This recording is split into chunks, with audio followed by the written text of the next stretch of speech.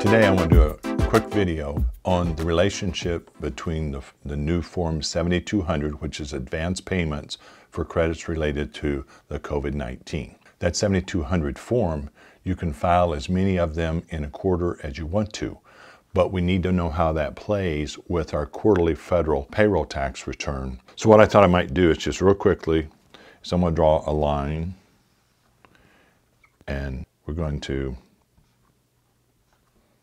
have quarters. So this is 1/1, and this is 12/31. Prior to, and this is 3/31. So from the period of here through the end of the year, we're going to be able to file a form. It's a new form, 7200. It's the advance payment for employers that have credits that are in excess of their payroll deposits. And again, they can file them as frequently as they want to. In another video, I do a actual calculation of the form, and I show you like pay period. I do one on 4/10, I do another one on 4/24, 2 weeks later, and I show you in there how they accumulate.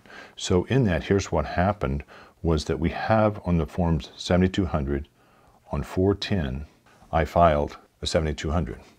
Then I filed another one on 4/24. So I now have two in the second quarter. What happens is on the form 7200, each time I fill one out, I mark whether it's first, second, or third quarter. Whenever we get to the end of the quarter, I'm going to draw a line down here. When we get to the end of the quarter, what we're going to do, we're going to take these total of these 7200s, and we're going to put them on a 940 to reconcile. And so that would be reconciled each quarter. Starting in July 1st, when we file a Form 7200, we're going to start over with zeros for the beginning number. To kind of step back here, whenever, like for example, when I did the 4/10 in the example I did in the actual calculating the form, that was the very first 7200 we had. So at that point in time, it only reflected that pay period. Then when I did the 4/24, I had to accumulate, according to instructions, the 4/10 payroll with the 4/24 payroll. And that just kept accumulating. But once I get to the end of the quarter, June 30th, I'm going to file the 941. And then on the 7200, I'm going to start over. And then when I get to the end of the third quarter, whenever I get to September, then for the second quarter here, or third quarter, excuse me, we're going to do another reconciliation, and then the same thing again in the fourth quarter.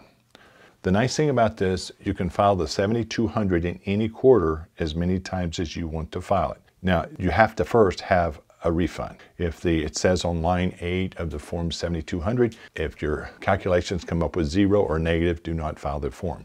The 7200 is not required to be filed. But with today's crisis going on, a small employer, I need my money now so that I can make payroll, so that I can stay in business, because the main purpose of one of the credits is the employee retention credit. There's also the expanded sick leave credit, and that can be sizable. It also includes the Expanded Family and Medical Act. So all those credits, we can get advanced payments or advanced refunds on the 7200 and not wait to the end of the quarter. But each quarter we have to reconcile. And then at the end of the year, we then will reconcile totally. I use the example of 940 here. It's for the 940, the 943, the 944, the CT1. So all those would apply. I just did the example with 940. I think most importantly, we as small business, we need the cash flow. And this is a real good assistant in cash flowing. I hope this kind of helped as an overview. Again, I have 2 different presentations on the 7200 that you may want to see, the links below. I also have several others about the individual credits. And finally, as an example, this second quarter, 941, is not out yet. They've got to have major changes to the 941. They're going to have, when they get to the end of the year, they're going to have major changes to the end of the year summer. We're going to have new instructions. So stay tuned, subscribe if you would like, and that way whenever we change or we get instructions for the second quarter, we get a new form, I'll be back. Hope it helped.